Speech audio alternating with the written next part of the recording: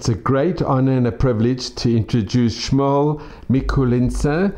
You were born in Czechoslovakia over 100 years ago. Baruch Hashem. And we're here in your beautiful apartment in Yerushalayim. And if you could tell us a little bit about your family and... Okay. Start out now in English. Okay, my name is Shmuel Mikulinczer. The name was escaped in the old times. They took all the young people in Russia to be in the army, and they was in the army about 15, 17 years, everything. So our name was not Mikulinczer, it was Lebenswert. Lebenswert. And he escaped, he didn't want to go. My great-grandfather didn't want to go to the army, to the Russian army, so many years. So he escaped from his place and he came to a Jewish community, and he said, I have to change my name because I escaped. I didn't want to go to the Russian army for about 15, 17 years. So the Jewish community asked him, where are you come from? From Mikulinczer. I'm from Mikulinczer. As your name will be Mikulinczer. And you come from this name. And so he changed his name. Not Lebenswert, only Mikulinczer. So he had a new name, so they didn't even know about his name, they didn't search him, and they took him to the army. My family, I was born in Czechoslovakia, and Hitler gave this part of Czechoslovakia to Hungary. So we became the citizens of Hungary. In which town were you born? I was born in Ungvar. Ungvar, the Baal Mechaber של קיצור שולחן ערוך, who was a Dayan in the city of Ungvar. His name was Shlomo Ganzfried. If you are looking in the Kitzur Shulchan Aruch, you see the Baal Mechaber who wrote the Kitzur Shulchan Aruch was Shlomo Ganzfried. I knew him personally because with his grandson I went to the same cheder and the same school and the same yeshiva. Yes, so it is Ungvar. Ungvar became afterwards to Hungary. And you know what happened during the Second World War with the Shoah. So they said in Hungary was 800,000 Jewish living there. And they nearly 80–90% went to Shoah, to Auschwitz. I survived. I didn't went to Auschwitz because my father said that the first things the Hungarian government did, they came to Ungvar, was part of Czechoslovakia, and they say mostly the Jewish people were, they had their own businesses. Like my father had a bakery. So we had a bakery and we had a shop, so we sold our bread and we delivered bread to other shops too. And so the first thing that they came, the Jewish people are not allowed to have some business of their own. So my father was a religious Jew with a beard and beard and everything. So he said, I have to take off my beard because I don't get any work with a beard in a bakery. So I told my father, you are not taking your bird, I'm taking my bird and pies, and I will go work instead of you, and you stay with your beard and beard, because he was very religious, very dirty. And so I did. I was looking after work, and it was a bakery who was baking bread for the army. And but there we had to work with it was two shifts, 12 hours was every shift, and I had to work in Shabbat. So I went to the rabbi of the city of Ungvar and then asked him, what shall I do? And he said, you are allowed to work in Shabbat, because if you are working in Shabbat in this bakery, they took all the Jewish people to working labor. If they are taking you, you have to eat their food, and it is trefa. So I allowed to do working in Shabbat, so you can be at home and you can eat kasher. So I was there at home, and I worked in this bakery for the army. And how old were you at this time? At that time I could be, I was born in 1921, and this was in 1932, 33. Yeah. Yes. So I had to go, and the rabbi allowed me to work on Shabbat, because it was two shifts. Every shift was a shift for 6 in the morning to 6 in the evening, and the other shift from 6 in the evening until 6 in the morning. And I was working there about a year, or more than a year there in this bakery. And so, because I work in this bakery, I had to allowed to be at home. Afterwards, they take all the Jewish people, they take to work labor, and it was not so friendly there. Pappa, om du börjar gå tillbaka från din barndom, berätta om mamma och pappa. Tell me about your father, your mother. Yes. You go back. My father was very religious, Orthodox, and not only religious, and me too.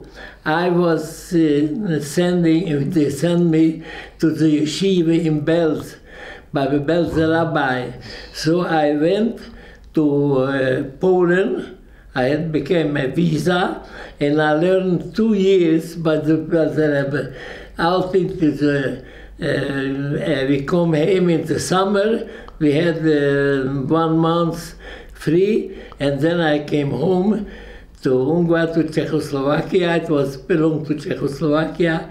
I came home, and I was home 1 month, and then we come to the Yamim Noraim.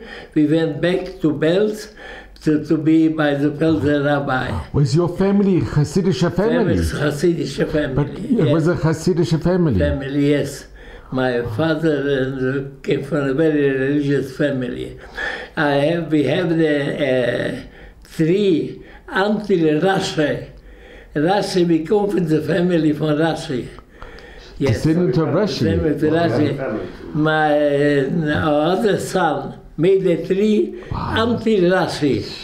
Descendants of Russia. And you remember the Rebbe, the Belzer Rebbe? I was there 2 years. I was there in the yeshiva. We met every day by the rabbi, with the Belzer rabbi.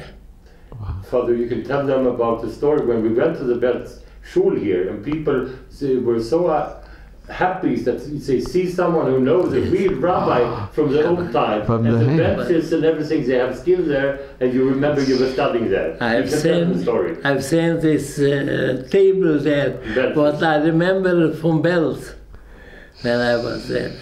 I learned 2 years in Belz.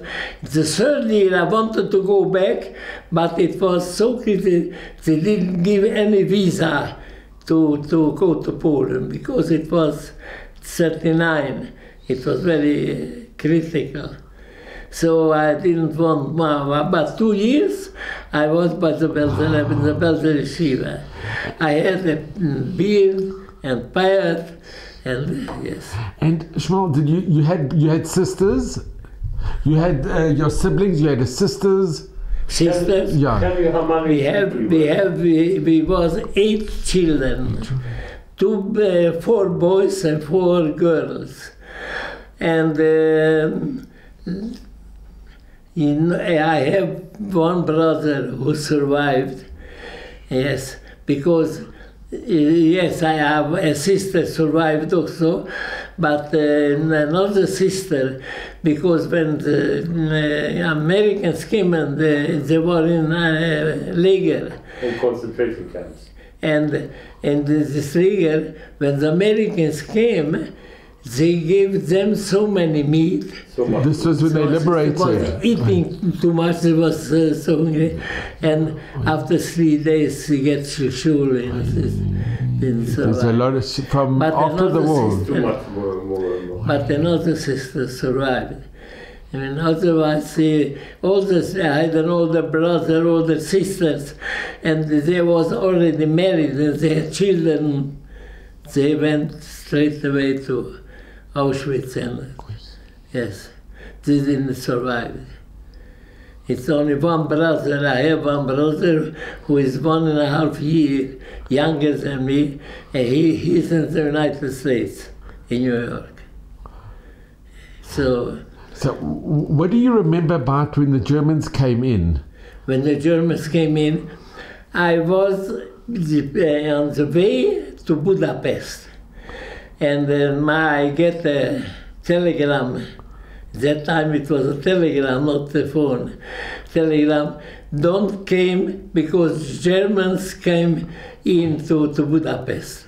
I was on my way to go to Budapest the same day to meet a friend there. And we was working together. And he said me, don't come because the Germans are already in Budapest. So I stayed at home in Ungvar. And in Ungvar it was not so easy. It was, the only thing it was, I had a friend,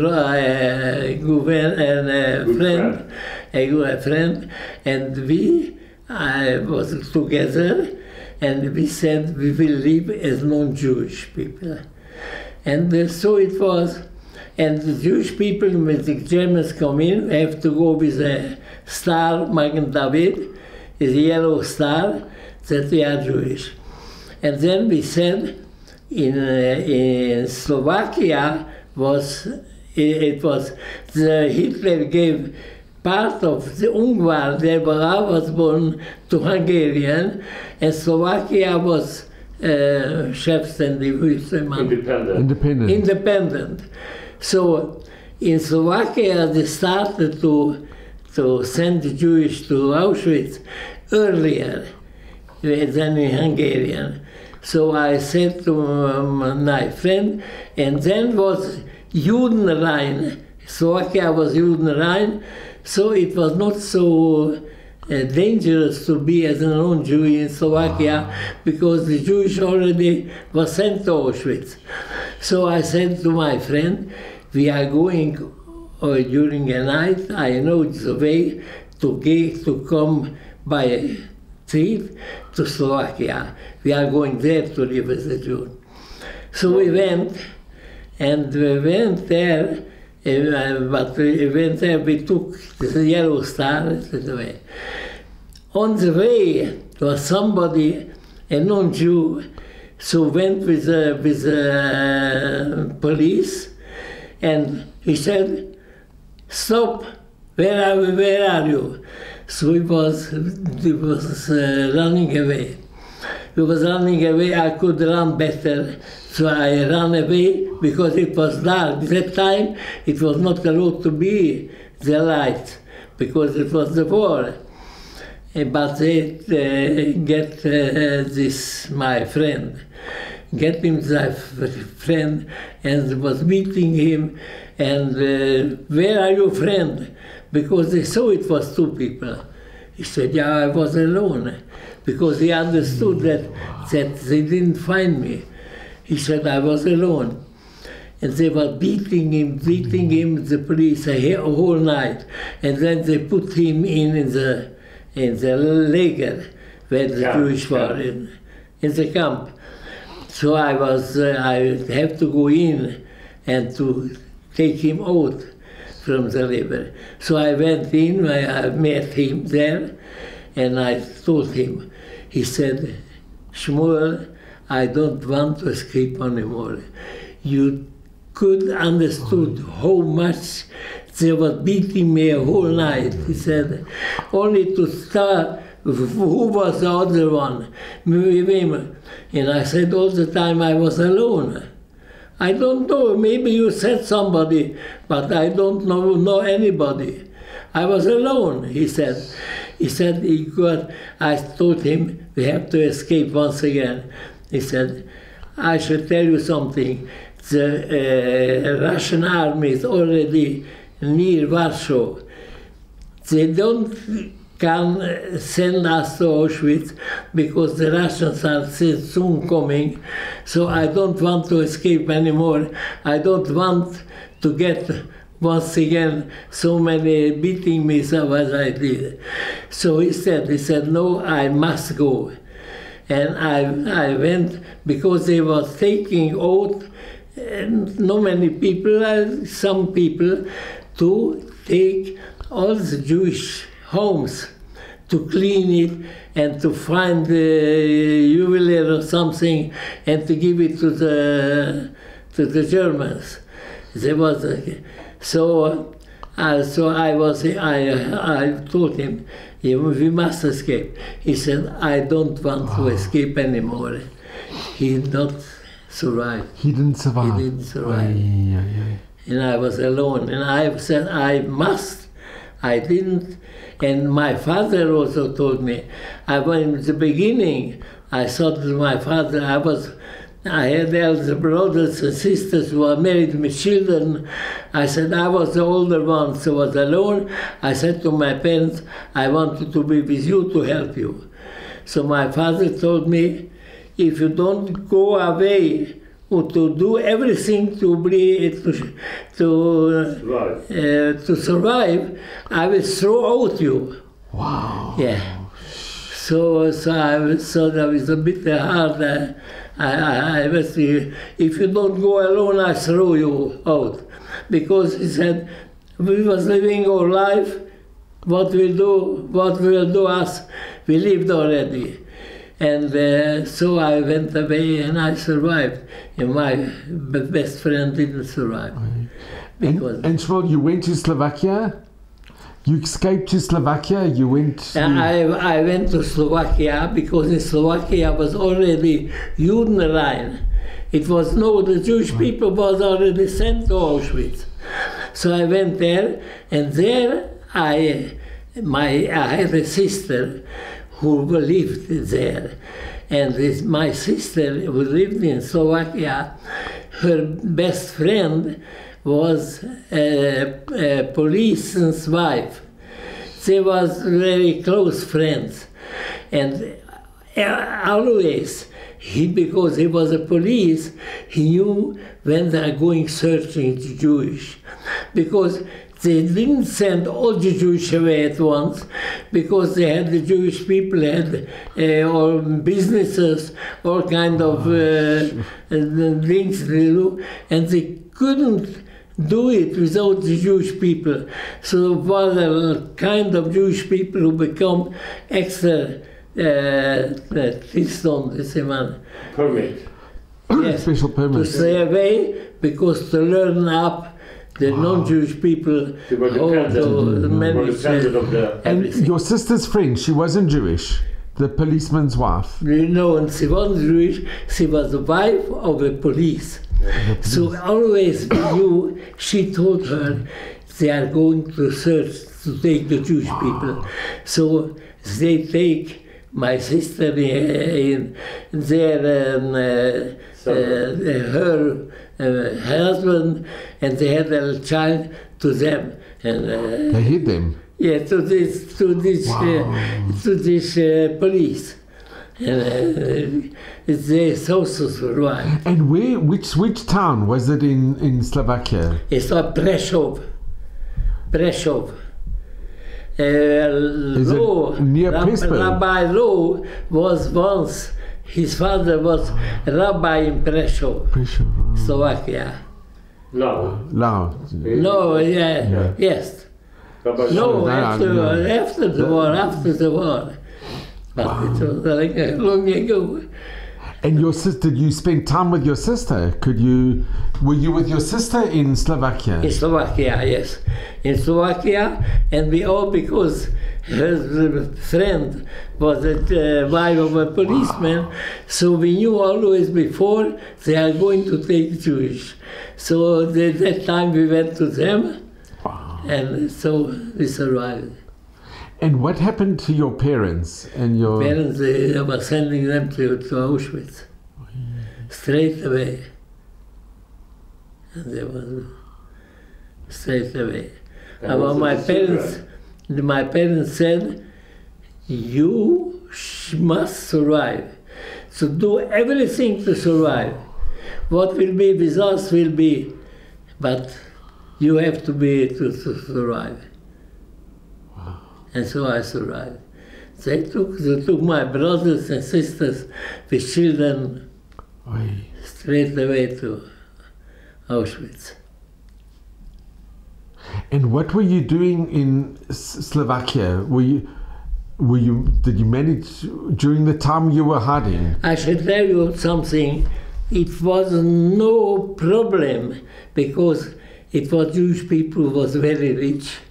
And they had a lot of money. If I needed money, I had the money to say I need so much.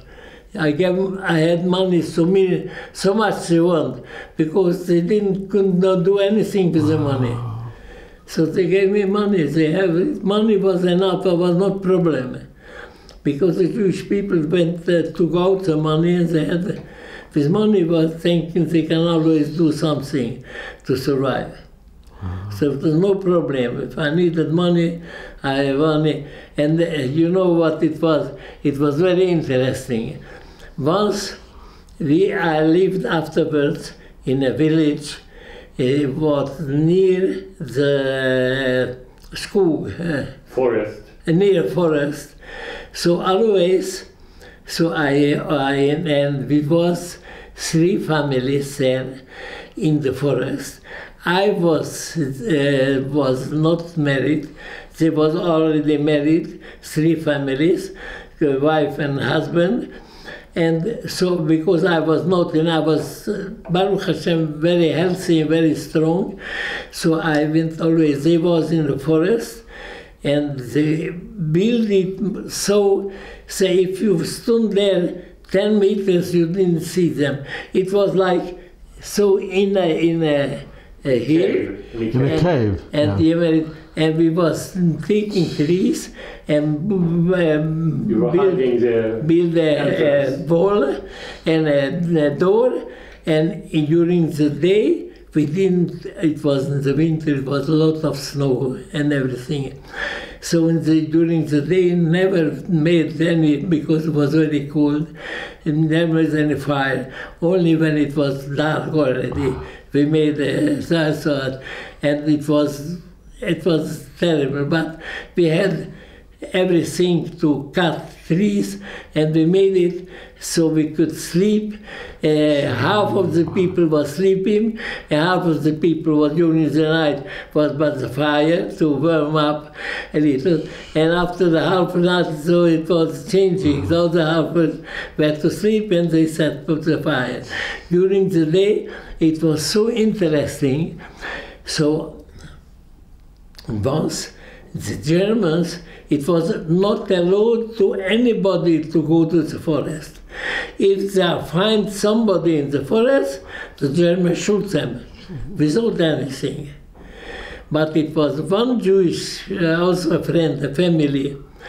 They looked as non-Jewish, tall, blonde, everybody blonde, and they speak only, the Jewish people and mostly spoke Yiddish.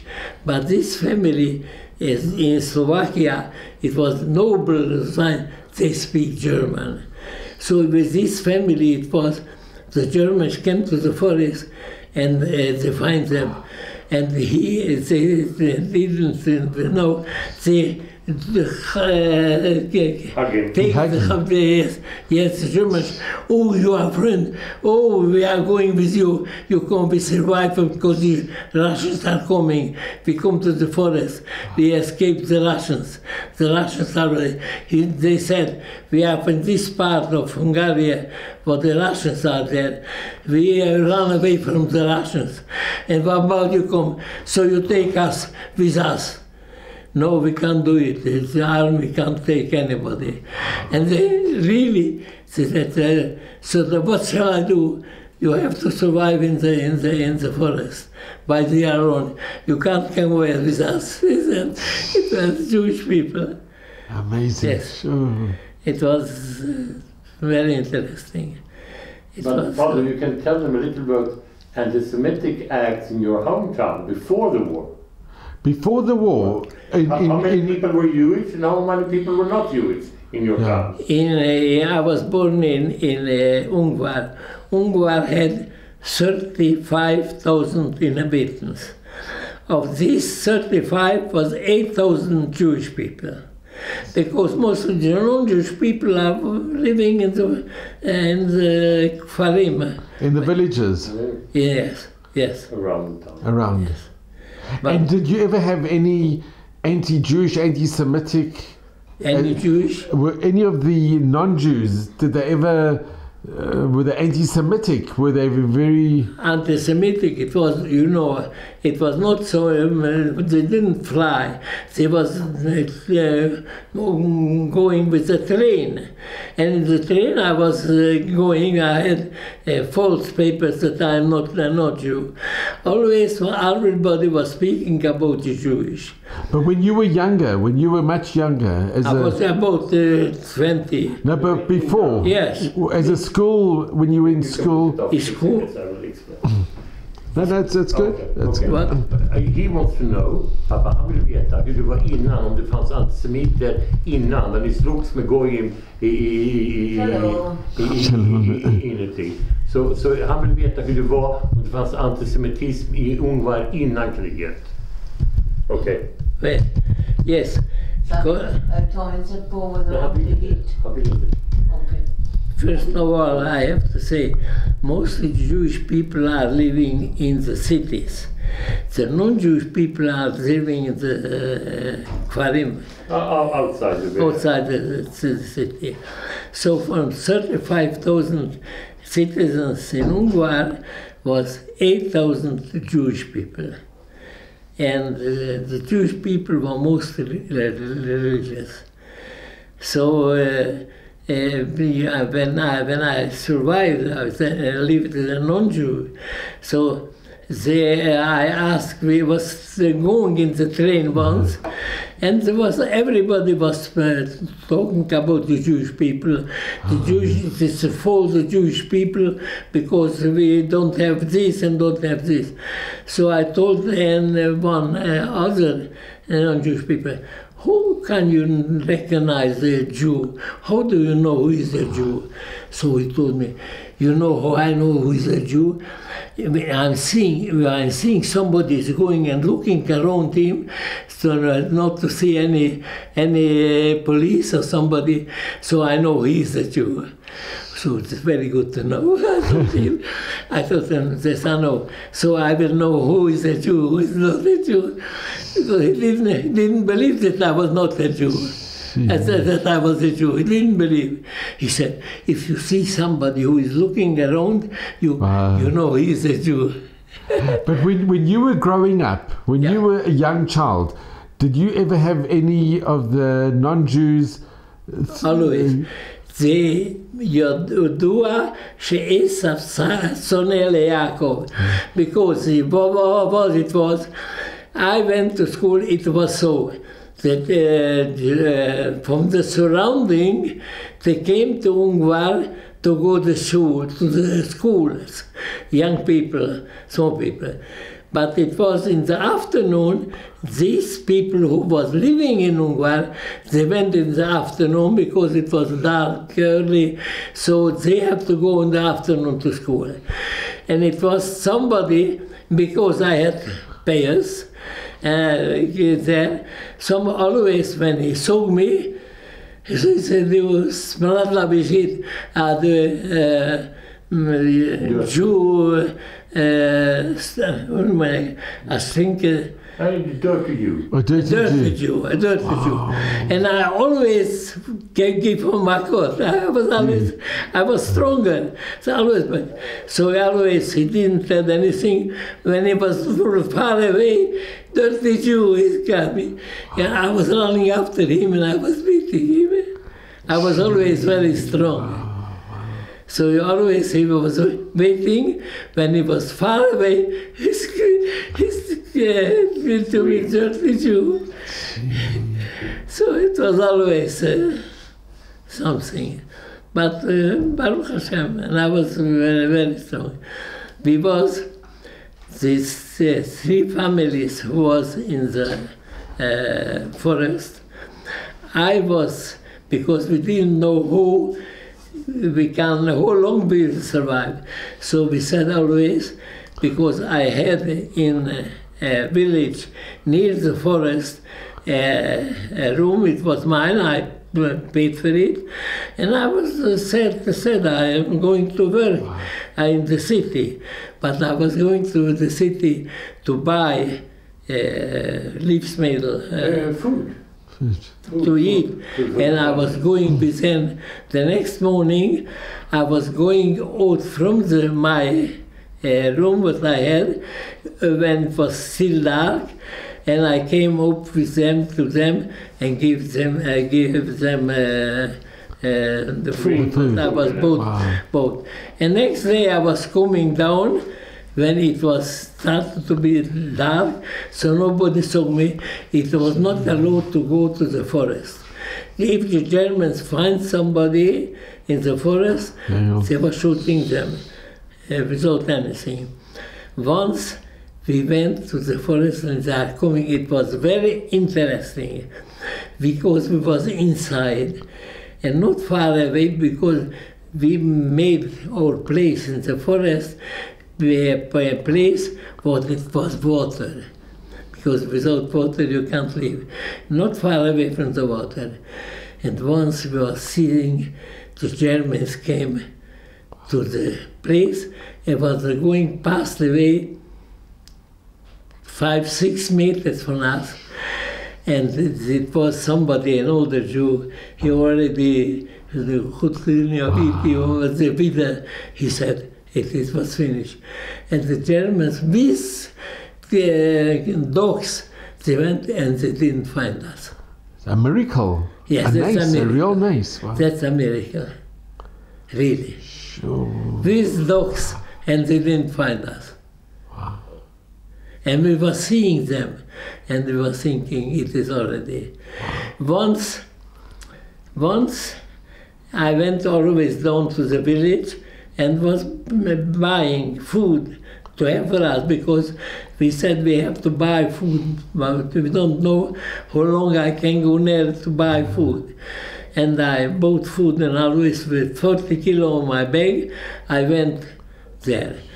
And always when I come down, because I was not a Jew, I took with me a friend, also from these people, to help me to... And we was going in the morning, we were going to the Glassman, where you can't have a drink, because I was a guy, so I have to drink with them. And I went, and I sit in this Glassman with a pub. Yeah. We still drink vodka or something. And one came to me, one of the villagers who know me, you know what has happened yesterday? He said, no, what happened? The Germans went to the forest and seeking people, Jewish people and so on. And they find somebody, I ask him, I went to, I'm not a Jew. I don't know, but I really, I know they went, and it was very interesting because it started to fall snow down. And in the snow down, I didn't know skiing. So somebody come with me. I bought 2 pair of skis, and he will learn me to go to the snow, because if it will be snow, it's 2-3 meters snow. So you can't, if you can't do so, you can't reach us. So I said, okay. So I went down to the city, and somebody told me, you know what it was yesterday? No, what was yesterday? The Germans went to the forest and to seeking many Jewish people or somebody there. And so I asked him, and they find some Jewish people? He said, I don't know. So it was so. And I took with me, just this day, I took with me somebody to help to take care of food. And she said, we are not going, I must go up. Maybe they find all the family, So, okay, and he told me, can you take me there? I don't want to buy any food anymore. I wanted to go to see how they are. And they said, I said, I know a way. I am going up to the hill, and I'm going in the middle of the hill is the place. So I'm going up to see how it is. And we came down, and we was up there where the people was, and we didn't hear anything, any voice. So he said, and we was afraid to go inside there, because maybe there is some German there, and they are shooting us. So we was up on the top, and we didn't hear anything. And in the evening, they started to make a fire, and so we come down, and they was sure as the Germans find us, and we was not alive. So they were not doing anything during the day there. And when we came there, it was a Simcha Gedolah. It's a big celebration. Wow. Yes. It was really a nest. They went with dogs and they didn't find us. A miracle, really a miracle, sure. Yeah. And, Shmuel, can I ask, do you remember when the war ended? Do you remember when... When the war ended? Yeah. So I was, during this time, I had a room by non-Jewish people, and she had 2 daughters. Her husband also died, and his elder daughter had somebody, and the younger brother, because I was living there, so I was a non-Jew, so I went with her. And she wanted me to marry her. So I said, I can't marry her now when it is war, because maybe they are taking me to the army. I said I had papers, false papers, that I get Sorat. Oh, you were wounded. I was wounded, because when you was wounded, you can't be what year at home. So I had false papers. I was wounded during the war, and so I am on really free there. So, but for now I wanted to tell you. It's near the war. Near the end of the war. Yeah, it was the end of the war. So. I was once near this place, so I said, oh, I am going, it was half a year afterwards, I'm going to visit these people. I went to these people, so she told me, no, the war is over, you can marry me, my daughter. So I told her, I am a Jew. Wow. And she didn't want to believe it. Yes, you are a Jew, but give me your address. So I gave her an address. I was thinking that she believed me. And she came, after 2 days, she came with her daughter. And she said, I was thinking you was a Nazi, so you to survive, you say you are a Jew. I didn't believe you that you were a Jew. But when she saw I was a Jew, I had a Jewish home, and so didn't come anymore. Yes. And what did you do after the war? When the war ended? Yes. Did you go back to Ungar? I was in Slovakia because I had a sister who lived in Slovakia. So I was there, I was working. And when did you hear about your family? What happened?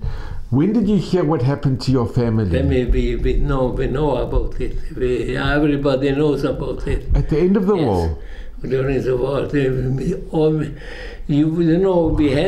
We were about 10 people together, and once somebody gets sick, and what shall you do? You have to go now. So I go no, you have false papers, maybe to go to him. He went, never heard about anything about him. They were thinking he had a Brit Mila. They knew they were Jewish. When they are seeking Jewish, you have to do this, then see that they're not a Brit Mila. So Shmuel, can I ask, when did you find out what happened to your family? Was it during the... We knew about it. We heard about it all the time. All the time, even yes. While you were hiding? Somebody was always had connections, and we knew about it all the time. It must have been they knew if they find me, straight away. But Father, you can tell them about your home when you were coming home, and your bakery, who had the bakery and who was in the home, your home, when you came when back. When you returned to Ungar. Yes, I don't remember what. Alltså, jag vill att du ska berätta när du kom hem att Goyim hade tagit över huset och bageriet och allting som ni hade gömt, och de skulle lämna över kiddushbägarna och ljusstakarna, att det var Goyim som hade tagit allting. Ja, just det. When I came back home to our bakery, was somebody already living there. Not only this, I was going with another friend from the same city, with him together after the war, and we were seeking, we came into one place, and he said, where he was living, he said in his place, his tables, everything, all the furniture, and a guy was living there. And the first time we was there, so it was okay. When we come next day with somebody else also to show you your home, they didn't want to leave us in. They go. They wouldn't open the door. Yeah, to the door. And the same was with our bakery also. Somebody take it and was not allowed to come in more. Wow. And how long did you stay in Ungar, or did you leave? I stayed yes, a little time. I don't remember no. Du väntade på att alla de som hade överlevt skulle komma. Oh, just det. No. How I came to Sweden. No, but you tell them that you were waiting. You didn't know exactly who survived and not survived. So you were waiting at home to see who will come home and who will not come home. Yes. And then I will just repeat for my father a little bit so you remember. So the communists had come and you decided to leave because the communists were now in your hometown. The Russians were coming. Yes. Remember? Yeah, I remember. Okay. And who came home from the family? From the family, I have a younger brother. And he came back? Yes. he is still living in the United States. And where was he And during the another war? sister who survived Bergen-Belsen also. Sure. And it was the two sisters together in Bergen-Belsen. But one sister, the Americans came. And she unfortunately. So didn't survive. The other sister survived. And where was your brother during the war? My brother during the war, he went. They took the Jewish people. The Hungarian army took the Jewish people because it was Mokshim.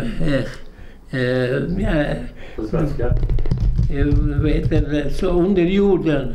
Under the earth, what, in the cave or what? Det var sånt som man trampade på dem, det sprängdes den i luften. A mine. It was mines. And they took the Jewish people always, the Hungarian army, and they sent the Jewish people to look for the first. If it is exploding, mines, then they will die. They will die. And my brother, the younger brother, came, and suddenly I said, a Russian army soldier. So he went to him, and he was a Jew. So he spoke Yiddish with him. So he stand with the Russian army, and then he came back because he spoke many languages, Hungarian, Yiddish, Germany, and I don't Czechoslovakia, Czech, and they took him to the called prepare food. To the bakery. Baking in. Yes, hur hände underrättelsetjänsten var det ryska. Ryska. To the secret service or. To the Russian army. So all the Germans they took. Because he spoke so many languages, so he came. Interrogate. To interrogate. Yes, interrogate. Yes, so he came back as a Russian officer. This was your younger brother. Yes, younger brother. He's 1.5 years younger than me. He's living in New York.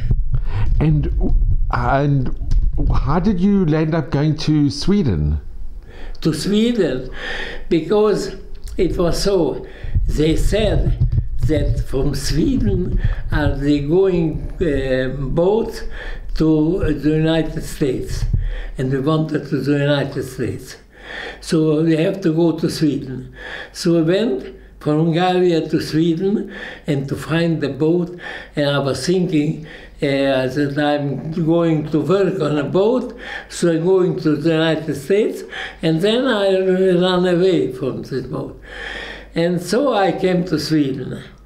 I came to Sweden. It was very dangerous to take work on a boat because there was war and they were spraying the boats in the air. It was very. But you can tell them a story about you had already a brother in Sweden.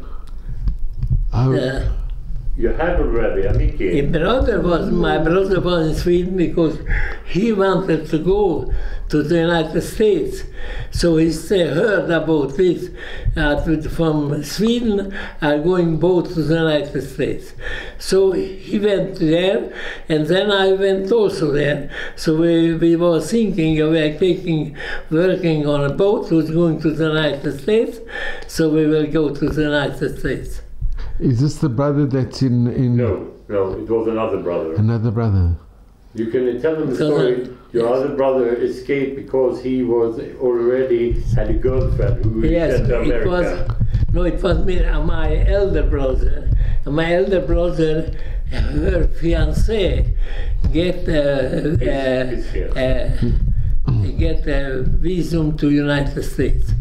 So he said to her, do you go to the United States and I will come after you.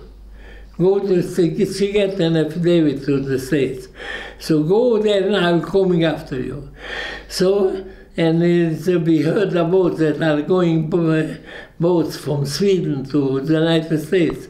So we went to Sweden. That was the reason we went to Sweden. Okay. And the older brother, he remained in Sweden? The older brother, no, it was my... Mickey var kvar i Sverige. What? Mickey var kvar i Sverige. Yeah, my older brother is living still in Sweden. No. Nej, vänta, No. who was it? Okay. I think we take a rest a little bit because Okay. no, So we near the... Okay. you want something to drink, Father? You want something? It was in London was a Czech government in London During the war. and during the war, and the Czech government paid money to all the social democrats to came to escape. to the United States. And the Social Democrats, my brother was not a Social Democrat, but I had a good friend who was a Social Democrat, so he taught him everything about the Social Democrats. And so because the Czech government, Social Democrats, paid money to take out them to Sweden.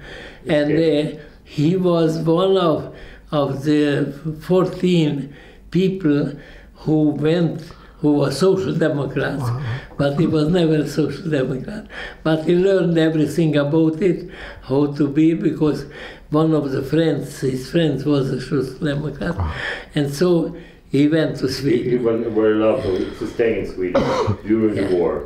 And so he said, yes, he stayed in Sweden during the war. And it was so long ago, I've forgotten everything. You're amazing, Shmuel, you're amazing. And I never told anybody about it, so I didn't remember everything. We wanted to go to Australia, because we said in that time the Russian Stalin want more and more and more lands to be a communist. And I said, it will be the Hungary and Czechoslovakia, everything will be communist. I wanted to go to Australia. To Australia, I wanted to go because Australia is so far away. So there no Nazis, no communists. I said that. And you went to Paris. I went to Paris, yes, I went to Paris. And I had also a big, everything what I had to send to Australia. And in Paris, they asked me, and it was only to go from Paris with a boat. And they said me, what do you have here? And they had a big suitcase. loader, not a suitcase, a box of 3. And they have to take out everything, and they was thinking that it was double, and the They boat. didn't smuggle anything. Yes. But you were not allowed to go to Australia. You didn't get a visa. No, we didn't and your get sister and brother got a Yes. visa. You explain why. Yes, and I didn't get a visa, so Why didn't you get a visa? I don't remember. Because you were not married. Oh, If you were to be married, The boys had to be married. Girls, they wanted. They had enough of a yes, no, I remember. Yes, You know, it was a lot of Jewish girls who went to Australia, but not boys. Boys were already, because they were Irish escapes, prisoners who were... No, it was boys who was a lot of boys, Yeah. and not girls. Exactly. So girls were get allowed to come to Australia, but not boys. And, So you didn't get a visa, and you had a brother in Sweden who said, remember? Yes. And he said to you, you should come to Sweden because he doesn't want to be alone until you find a wife. Yes. No, I remember, yes. And then I met my wife.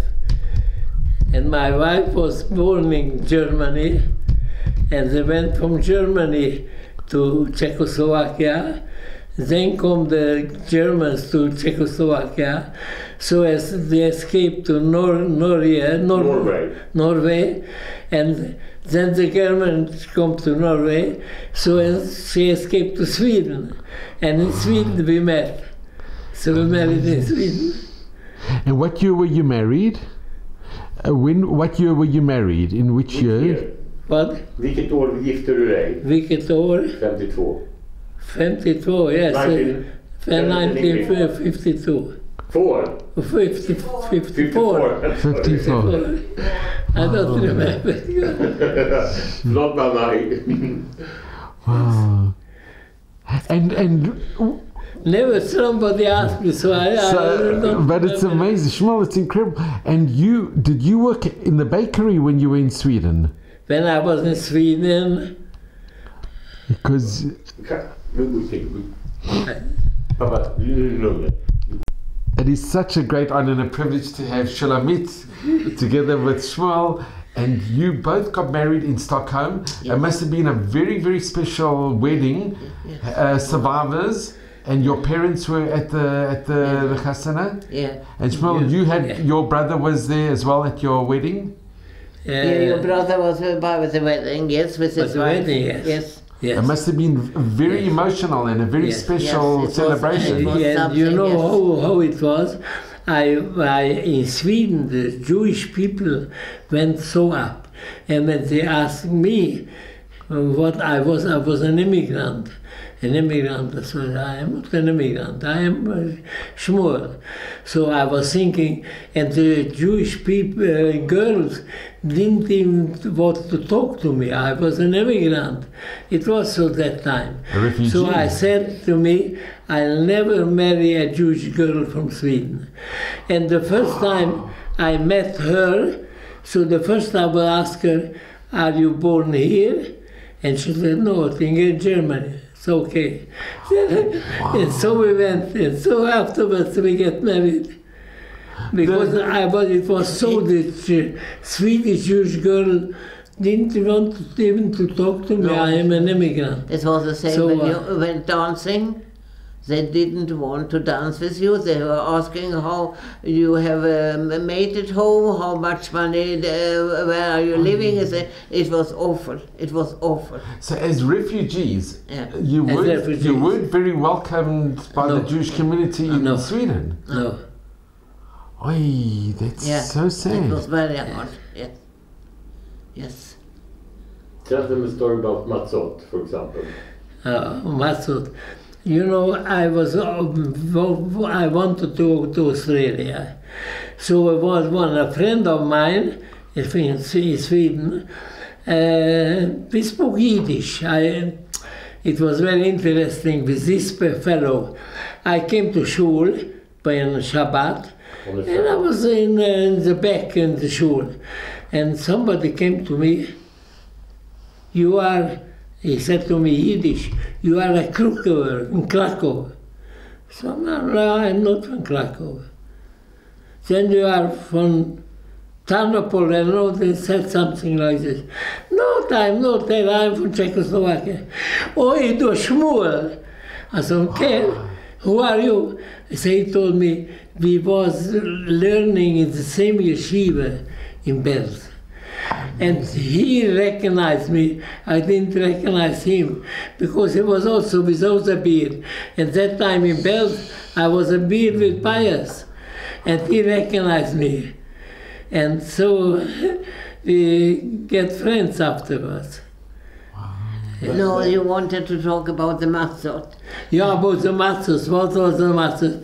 I was thinking I'm going to Australia, and I didn't get the papers to Australia. Well, I had already my sister and her husband in Australia. So I wanted to, we was together, so I wanted to go afterwards. And they are talking to me. They said to me, without we are coming to Australia, we send you papers and you are coming after.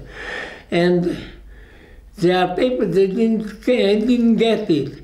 So my brother-in-law, he was thinking it's like in Czechoslovakia, they have to give money. So he took 100 shekel or something and give him and said that said he give me the permission to come to Australia. And this fellow took the 100 money and put it there, and he was writing. They wanted to give me money to give a permit, so I don't give any permit. And A bribe. a bribery, yes. And so I couldn't get, and he was thinking it was not enough. So he went with more money, and he brought more money to get bribery. And so I didn't get the permission to go to Australia. So in Sweden, they have one day you can buy the matzot. Yes. The Jewish community. And because I had a friend who was talking Yiddish, so he said to me, I'm going to buy matzahs to Pesach. Okay, I'm going with you. And we was going, and I didn't buy because I was thinking I'm going to Australia, I'll be in Australia. So I didn't buy, but we spoke Yiddish. And this who sold matzahs, he was so angry that we spoke Yiddish. Said, and afterwards I didn't get my papers, so I had to stay here. So I went to buy matzahs with money. He said, you have been here for 2 weeks ago, why didn't you buy matzahs over? So I said, I will be in Australia. I was on my way, but I didn't get my papers. So I say I will stay here, so I have to buy matzah. He said, no matzahs. So what will you want me to eat, bread on Pesach? Bread. It's not my business what you are eating. You are eating what you will. Yeah. So this was a Yiddish he didn't want to sell me matzahs for money because I was speaking Yiddish. Yeah. Yes. Yeah, It was terrible. I said, There's I a word, went schrecklich. I went with my friends who spoke Yiddish, and he told me, you know, it's a shiksa who are working in the Jewish community. She's very good with the Jewish people. So we went to her, to the shiksa. We went to her, and I told her my story. So okay, I'll phone you so you can get the headmasters. So I don't want to go to somebody who didn't want to sell me matzah on Pesach because I was speaking Yiddish. Unbelievable. So this shiksa said, I'm going to buy for you matzahs. And she went down and bought matzahs. And so I told her, and I said, I don't want to go to this fellow who told me that it's not my business what you are eating on Pesach. This is very sensitive history in Sweden. It's very young. Yeah. So when I remember the evening when I went dancing and they treated me like I don't know. Yeah. And the same I said, I will never marry a Swedish Jewish girl. And when first I met her, I asked her, are you born here in Sweden? No, in Germany. Okay. It's amazing. And can I ask, you both started working in the bakery, and you had your own bakery? I helped him in the beginning, yes. And you worked with your brother as well? No, then he had a shop alone, and he was baking, and afterwards he took it out in town to the different bakers when it was ready, and I helped him with smaller things. Then I got pregnant.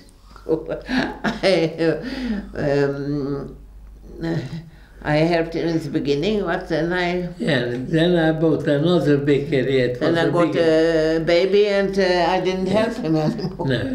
No. But you enjoyed baking? It was my father the bakery. I was growing up in a bakery, so I knew everything. And how did you bake? They say you baked for the King of Sweden. the King of Sweden, it was later on. Yes. Yes, it was later on. I shall tell you something. I made something with butter. It was very more difficult to bake with butter, and then I made some thing very big one from baked, and with the picture of the King of Sweden, and somebody. And I had afterwards a bigger bakery, and somebody came and saw it. It was from the king.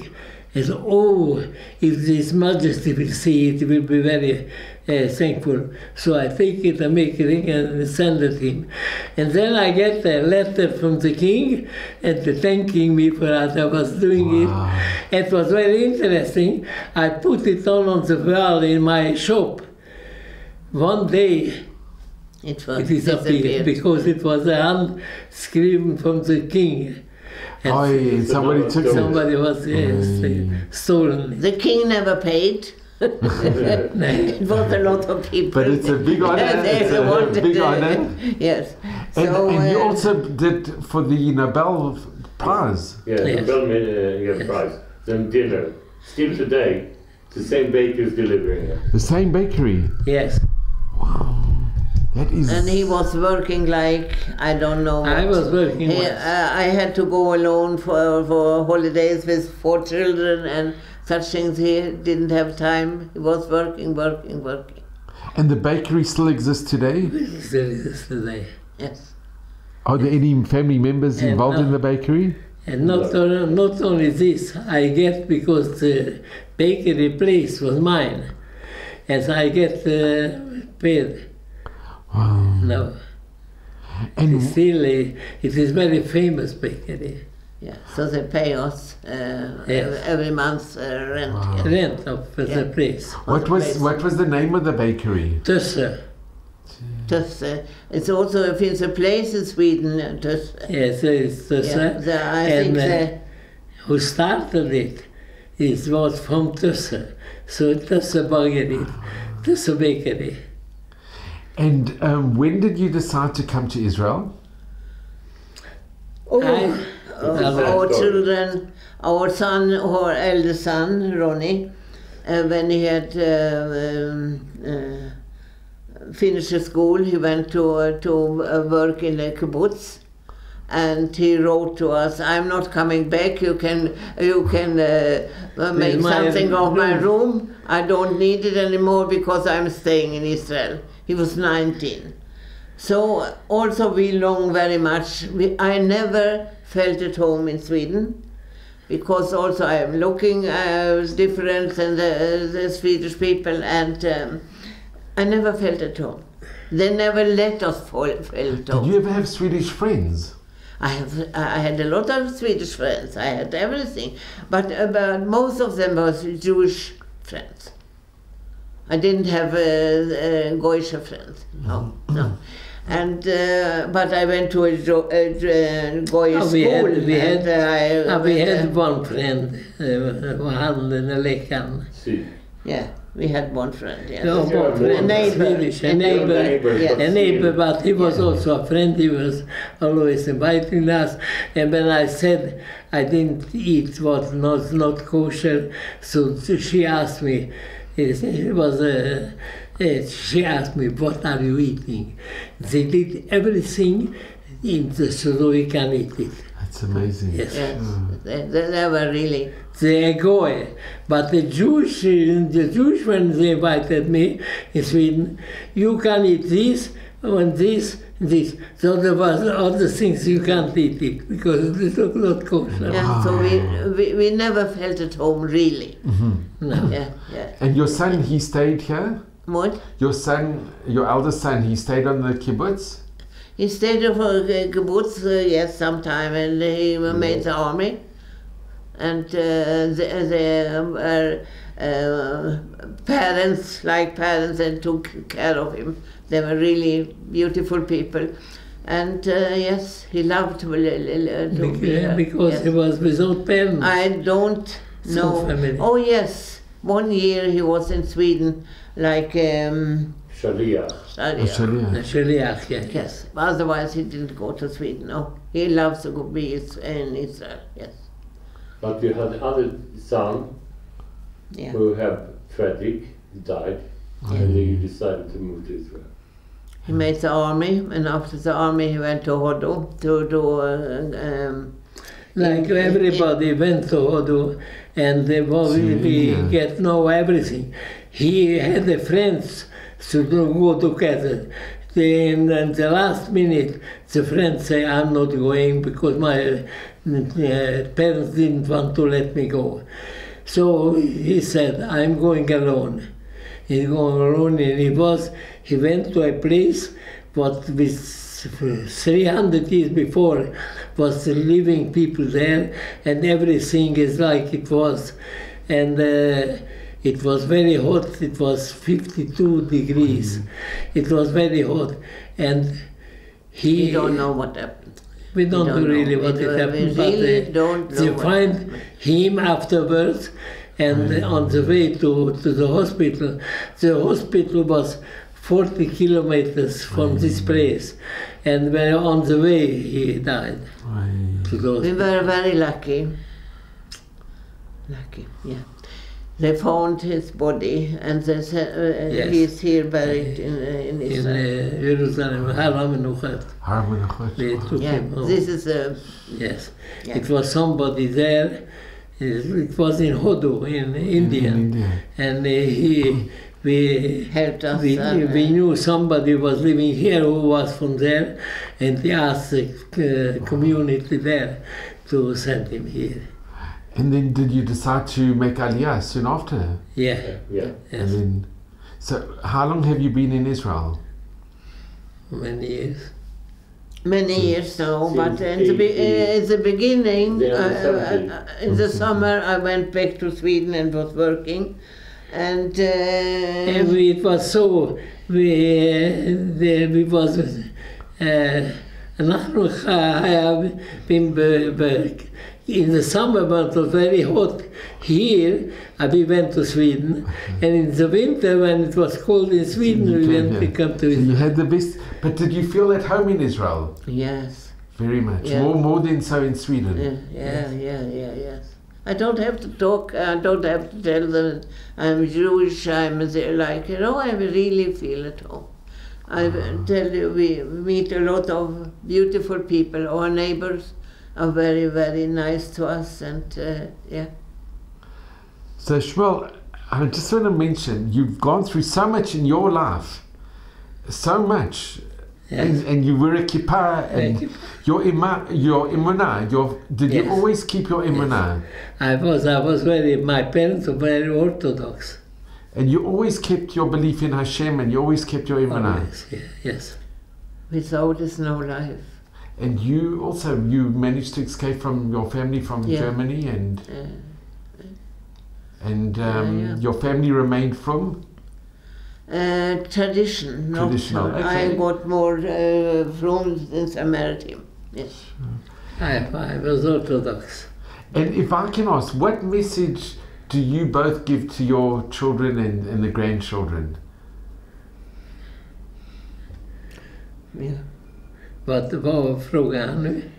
Vad är ditt budskap till dina barn och barnbarn? Love. To try to understand, even if you don't understand, and to give them everything what I can do, and to listen to them, to have time to listen to them. So she told me, never go to sleep when you are angry with me. You have to have shalom. Yeah, So, Karen Hori, you've been married. so many years now. It's wonderful. It's Yeah. it's Yes, so wonderful wonderful. to see We are this. very lucky, yes, that we have each other. I'm not so healthy as now, and it's good we are together. Yes. I just went and if you can, Yeah. it's You want me just to sit or? yeah. In the I take the chair. I'm just so incredible. No. Shmuel, I also want to thank you. I'll come in as well. I don't know. You want something to tell him about why he is mentioned in the Jerusalem Prize? His engagement in the gymnastics, what he's believing his whole life. So Shmuel, if you could as well, or? Varför har du blivit nämnd för Jerusalempriset? Att du tycker att du alltid hållit igång med idrott, att det är viktigt att lära andra. Varför jag blev? Aha. Med hälsosamt liv, att du tycker att det är en stor mitzvah, att du kan hjälpa andra att göra detta. There's also you're going to be nominated, you have been nominated for Yakir Yerushalayim. That is a distinguished citizen of Yerushalayim. No, yes. Yeah. I decided. Vänta, sätta på.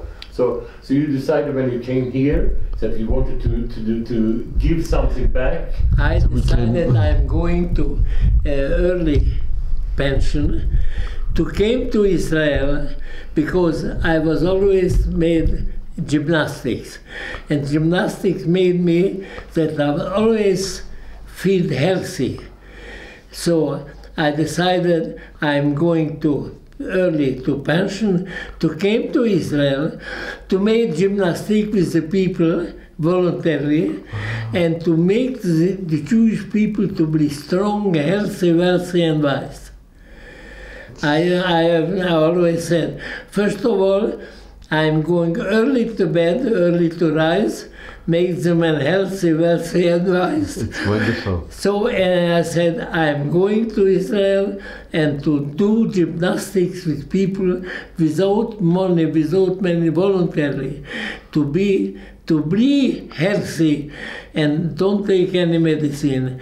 I said, the best medicine is exercise, is the best medicine. No medicine. I never took any medicine. I don't take any medicine. I've never been sick. Baruch It Hashem. was the only thing it was a motorbike went in me. And they went over me. I was weak, without conscience. I couldn't breathe during the month. They made a hole here. Tracheostomy. Yes, just to, yes. But Baruch Hashem, you look so well. It's, Baruch Hashem, but I never was without gymnastics. And until today, every morning, I'm going up 5:30 in the morning, I'm going to the balcony, 1 hour gymnastics. It's wonderful. Yes. And that make me healthy. And I'm doing not, that is in the morning. That during the days, I'm going to walk here in Beit HaKerem, 1 or 1.5 hours I'm going walking. With Halichon, but I'm going. It's wonderful. And, yes. Then I'm coming home, we are eating, I go to sleep, and afterwards I'm going to go on the Merpeset and make gymnastics again. And this was the only thing, I said this is the best thing to do, gymnastics. Wow. This is the best medicine. And I don't take any other medicine. Before he made it for all the other people. And now he makes before it. Before he makes it. I made it voluntarily here, yes. With other people, without money, voluntarily. You were the leader. You started the Yes, wow. he had different groups, and he went every day. He had some place to go to, and he went when the weather was bad and when the weather was good. He always went, and Yes. It was very important for him. It's wonderful. Yes. So I just want to thank you. I'm going to... Du kan ta bort din om du vill det. You will be to sit behind? Oh, yeah, we can. Or here, or it's too wide? This is wonderful. And okay, and I just want to thank you as well. It's been really, thank you so much. You've been such a tremendous help. And you here especially from, you live in Sweden. I live in Sweden still. But one day I hope I will make the same as my parents. Yes, I miss him too much. Sure. So if I can take your chair for a minute. Yes, sure. So I just want to thank you both. Yes. This has been for me the greatest honor and privilege to be with you both. It really is. And there are no words. I am so grateful. And I'm very grateful to Steve Lindy from the Jerusalem Post and the Jerusalem Report. And there's going to be a wonderful article about you in the Jerusalem Report. Yes. So, and I'm very grateful for having this opportunity just to hear the story and to hear the miracles, and thank God, and to meet you both, such a happy married couple, and it's just wonderful to see that you're both here in Israel with your family, and to meet your son. It's been a big blessing for me, and I'm extremely grateful. And I think the top is that you were nominated, and please God, you will be. It's called Yakir Yerushalayim. It's a very, very, very distinguished. Yakir is a very dear of Jerusalem. Yes. It is a great honor. So I would normally say Admei Vesrim till 120, but even more than 120, in good health and happiness, and just nachas from your dear family. And thank you so much. Thank you. I'm so extremely grateful. We thank you. You also a special person. And really, you are very special also. It's lovely. Thank you very, very much. So this is the picture on your wedding day. Yes. What a beautiful, lovely couple. What a beautiful zug. Such a lovely picture. Oh.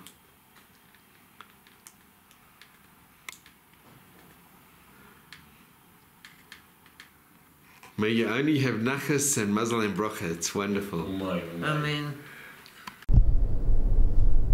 Here we're showing a picture of my father here and his sister, older sister, whose name was Esther, and she lived in Sydney, Australia, and she became 99 years old. Wow. So then we have a picture here I want to show that we survived from Hitler. Here's my father, my older brother, his son, and his son. It's 4 generations. 4 generations. And this is really the revenge. Yeah. And they live in Israel all. Wow. And this is the revenge. Hitler didn't succeed. Wow. We survived. And then we have a picture of my son when he got married. He lives in Bnei Brak with his wife, Chana. And he's also religious, and it's make me very happy that it continue. It's the next generation as a family. This is real nachas. Yes. Vad har du Esti? Vad heter den? Ilona? Ilona har vi ingen. I don't find. Jag ska se. Jag didn't find henne. Wow, this is real nachas to have. It is. Yes. No, I cannot find any. Okay. And Naftali, tell me, you are doing amazing work being the Rosh of the Chevra Kadisha. I was. I'm not still. How many years were you working 12 with years. Chevra Kadisha? 12 years. Wow. What a schut. What an amazing schut. Yeah. Well, thank you so much. Thank you. Jag vill starta. Ja, vi kan. Hur var det? Vad ska jag börja med? About your sister, you were hiding from the Germans, and she got pregnant. Yeah, I went. First of all, it was one family when we was in the mountains. They knew that we was something, so we was afraid from the Germans. What they did was snow in the winter, 3-4 meters snow. So in the beginning, we went to make the hole in the snow, and it was always when the Germans were coming to look after something, so we went in, and one of the goyim, he knew that we was afraid of the Germans, so he made it snow from outside. Nobody knows, nobody saw us. And we had something... And no signs in the snow that someone had been tramping and going walking, so you didn't see any shoes or anything. I always think so. Nobody was showing, because the snow was 2-3 meters until the top of their houses. And so he was, but then afterwards we saw it was not nice to sit outside in the snow so many times. So he made, because we had a hole in the snow, so we made in this home, we took up the bed and they made a hole in under the floor. Under the floor, the planks. We went all the 10 people outside, but it was so strong that I had my feet on the other side axle, and he had and so strong, and we were You were cramped. Exactly. And what happened? Your sister had a baby, a girl. A girl, yes. And one day the Germans were coming, and you went under. Yes. You remember? You can continue. Yes. I don't remember it. The girl started to scream because how can you tell a newborn not to scream? And they were very afraid that the Germans will find out that it's a baby with the dogs and everything. So you decided that the girl cannot be together with you inside the house. So you put her in a bag on your back. Yes. And went up to the mountain. Yes. We're in a cave. Yes. So she could scream and nobody will hear it. And you made her survive. Yes. And she still lives in Australia. And you saw that she survived. You give her food and such thing, and you will hide her in the cave in the mountain. Yes. And you remember? I remember this, and I remember once I went early in the morning. Because I went to make shopping, and I wanted to, and I see the Germans on the top of this hill. So I went up, and I went after they come down, and others. Germans come, so they meet each other, so they didn't find anything. And I saw them when they did it, and I went after the Germans. When the Germans come down, I went, but they didn't saw me. And I saw them, and I survived. And once also you broke your leg in the snow. Snow, yes. You went down and wanted to fetch food. Yes.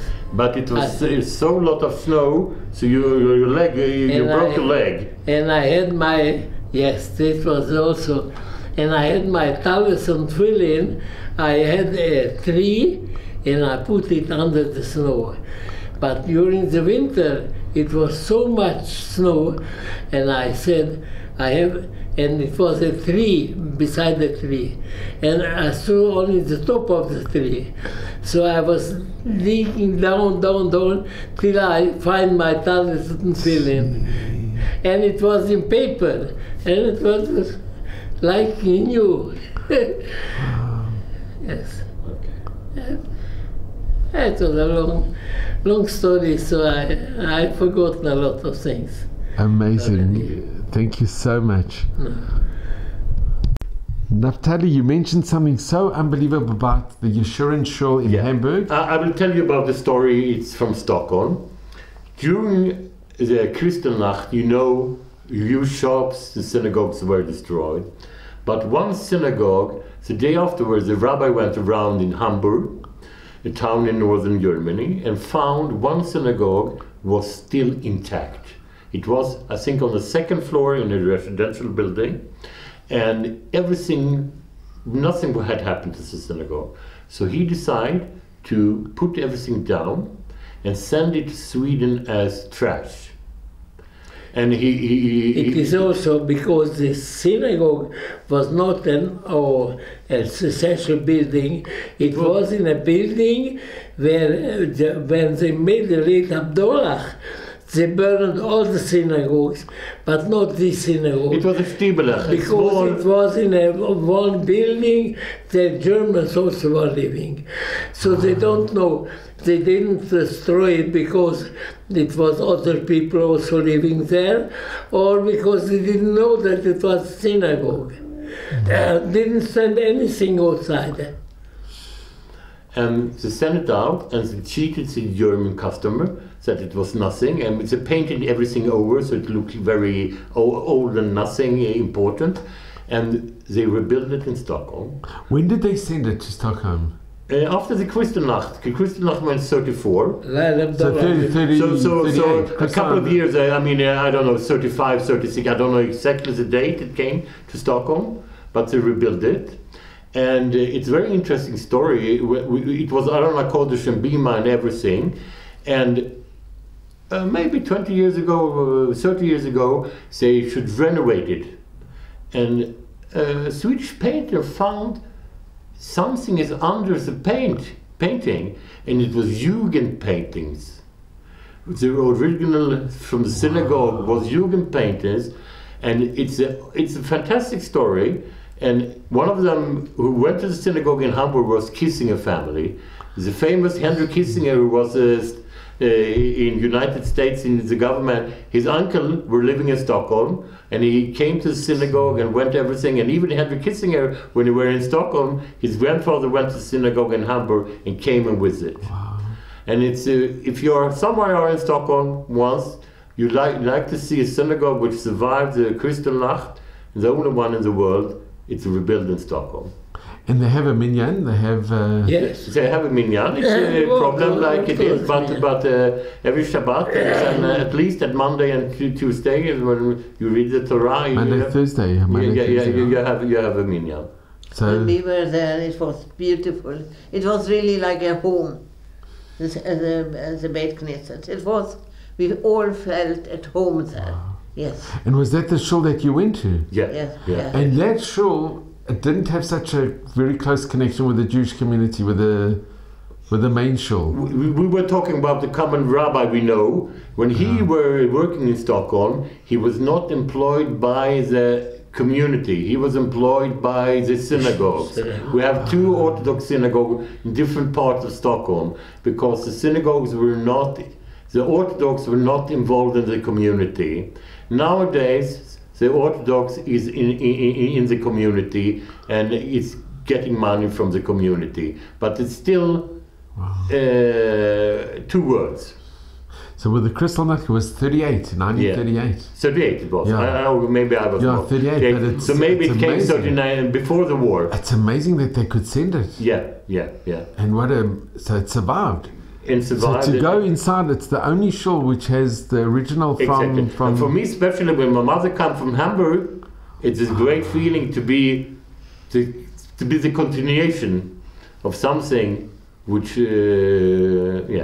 And I took my bar mitzvah there and everything.